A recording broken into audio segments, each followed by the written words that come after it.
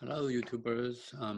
Today's video is going to talk about some common CyberArk privileged access security administrative tasks.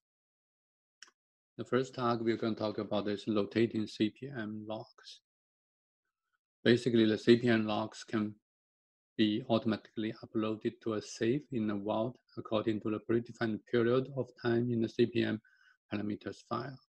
Each time a log file is uploaded to the vault, it is copied to the history subfolder in the log folder, and the CPM begins writing to a new log file. Let's log into PVWA as a vault admin.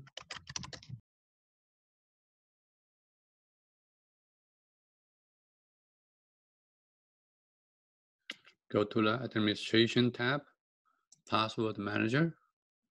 Now this is Platform Manager, Configuration Options.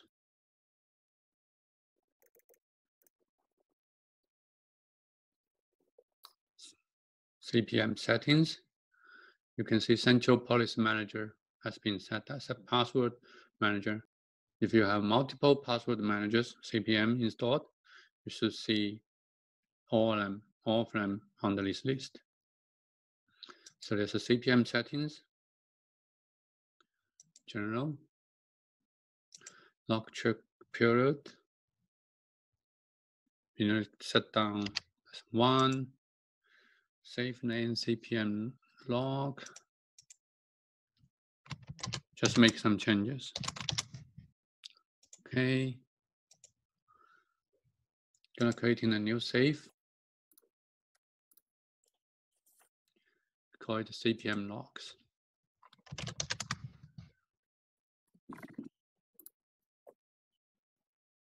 Gonna assign password manager as our CPM. Save. We're gonna add members. So we need to allow vault admins group. We're gonna grant all permissions. Now vault admins group will now be able to access the CPM logs. Our next exercise is Ad Hoc Access. A major step in the privileged access security program is to secure the Windows local administrator. This is essential to reduce the risk of the lateral movement. CyberArk enables securing local administrator credentials as well as using PSM to access those accounts. There are cases, however, where managing the local administrator passwords is not possible at the initial stage of the deployment, whether because of objection from the IT users or other reasons. Ad Hoc Access allows you to smooth them out of your local administrator's security.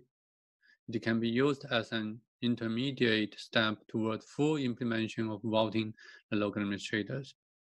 You can grant Windows admins on demand ad hoc privileged access to Windows target for 4 hours. During this time, domain users can request to access the system as a local administrator. If authorized, the system temporarily adds a lockdown Windows user into the target system local administrator group without the need to manage the credentials of the local administrator on that target. This allows for a frictionless and lightweight solution that enables your organization to introduce privileged control and help establish habitual security before moving into a robust privileged access security program.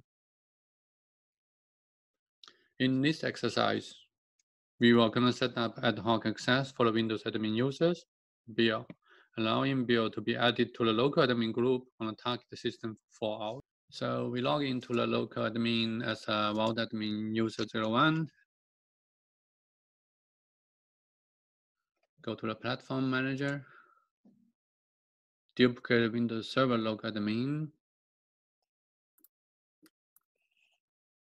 We call the Windows Server ad hoc.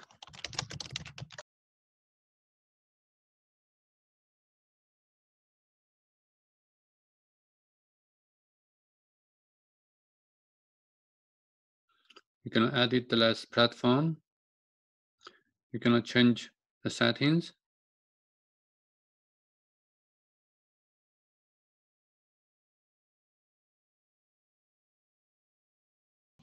You can allow manual change to no. Perform periodic change to no. VF allow manual verification.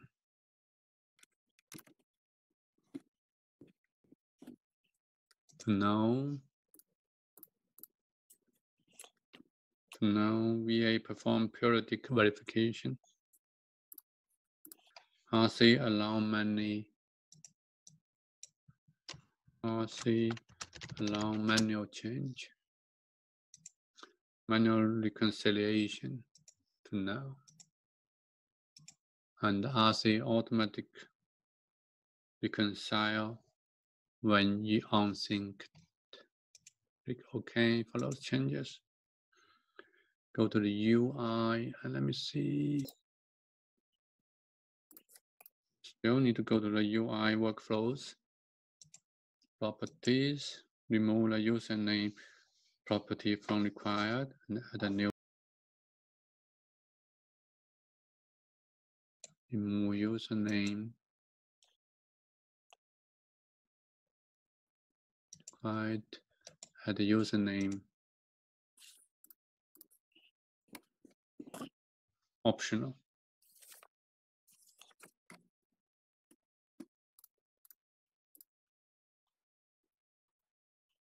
Right click automatic password management and add additional policy settings.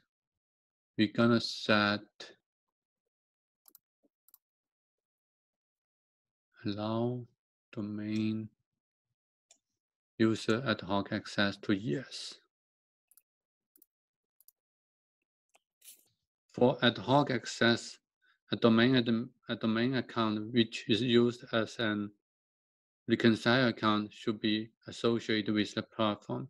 In our case, this has been defined in the base platform. We duplicate.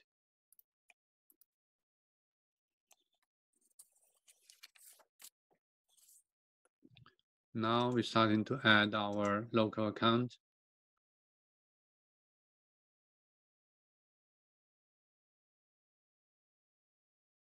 We choose our Windows Server Ad Hoc Access, Windows Finance US 2. Gonna put the address SE F server logo. Username as administrator. Password.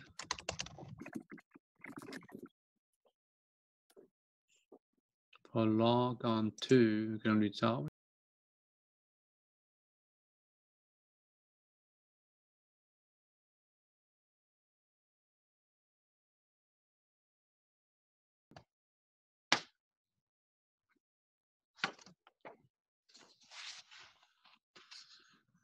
Now we need to do CPM scanner configuration changes.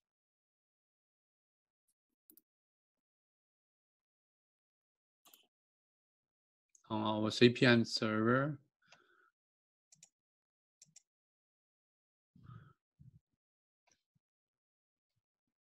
you need to go to folder, program files, CyberArk, password manager, and scanner. We're gonna change CPMS scanner.exe configuration file. Gonna open with Notepad++. We need to add following line.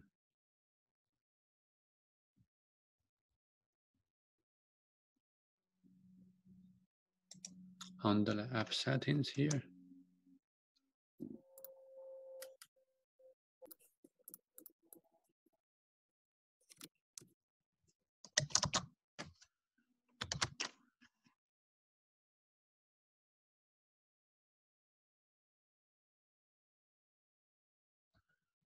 Add key equal is Ad Hoc enabled.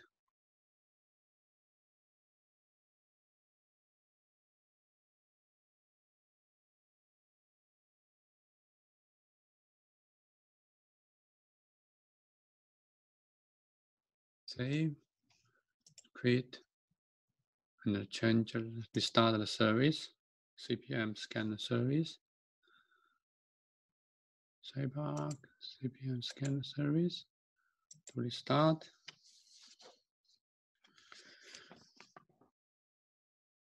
Start it and then stop. Some service stop automatically if they are not. Let's start it.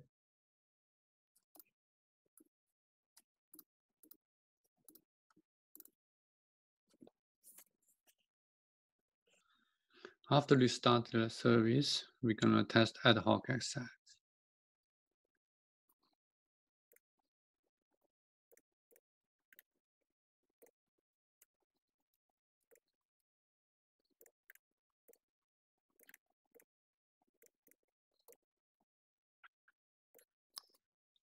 Then we open MSTSC.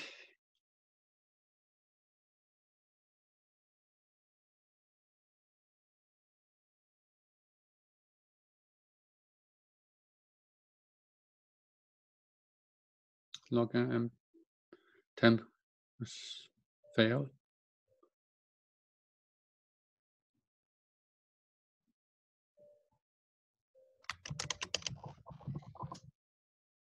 The connection was denied because the user account is not authorized for remote login. Because viewer's account has not authorized for RDP remote login.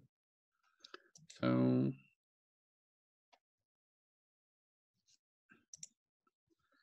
we're gonna log back to PBWSBL.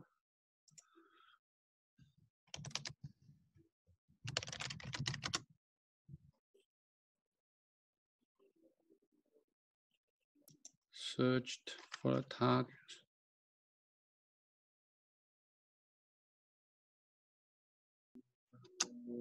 Administrator account.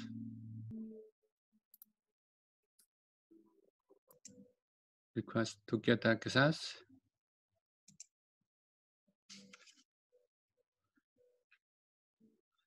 So the last lab to do is custom file categories.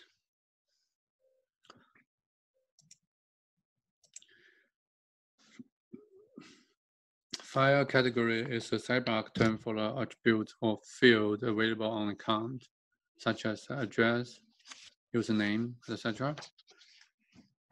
This section will detail the steps required to create and use custom file categories, allow you to categorize account based on your organization's requirement. In this first exercise, we will create a custom file category called a business unit and provide a list of possible choice like international, retail, and corporate. We will then modify our Oracle platform so that when users add a new account, they will be required to associate a new account with one of these business units. Finally, we will make a new parameter searchable within the PBWA, and of course, we will test what we have done. First step, creating a custom file category. Using a component server from the private Arc client. Log on to the vault.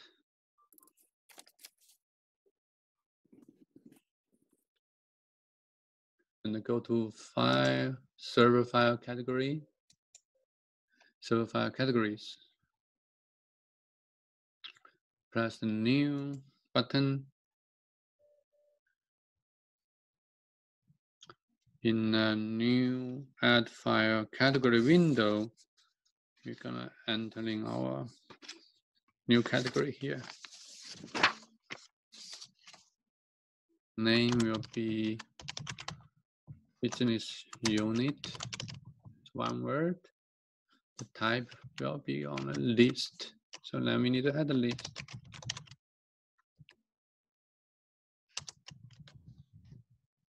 Such as international, detail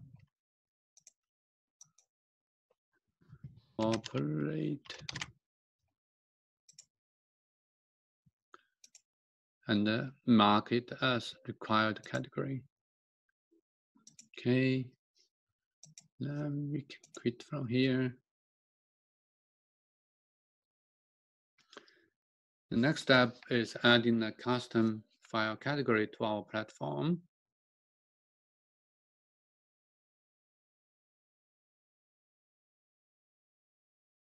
Go to our platform management and choose our Oracle DBA.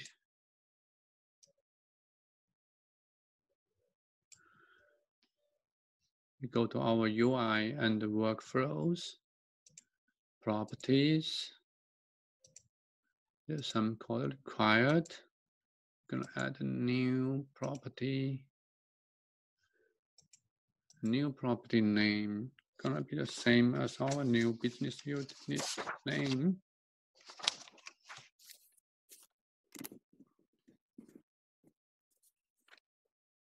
Apply. Okay. So this step will make our business unit as a required field on any account attached to Oracle DBA policy. Next step is making a file categorical searchable. Configure options. There's options. There's a search property here.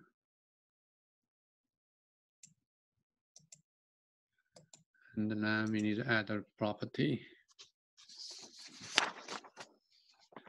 Of course, this name will be our business unit. Apply. Okay. Okay. Now we're gonna sign out, test it. Of course, before we doing that, we're gonna list our services. So last step is testing our PVWA as a rally. Just give the restarting script a couple of minutes. Come back here. Logging as rally and then okay. And we go to accounts. Go to additional. We're gonna find our DBA01 account. We're gonna add it. You can see business unit is available. If you want to save, missing value in the field, required properties, choose detail, save, good. So without choosing that field, you cannot save because it's required.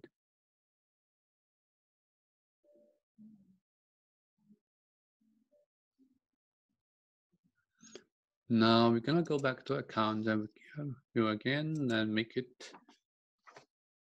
searchable, detail,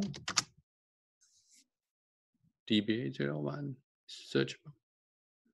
Okay, that's all for today's lab. Thank you for watching. Please subscribe and give me a thumb up. I will bring more CyberArk videos for sure.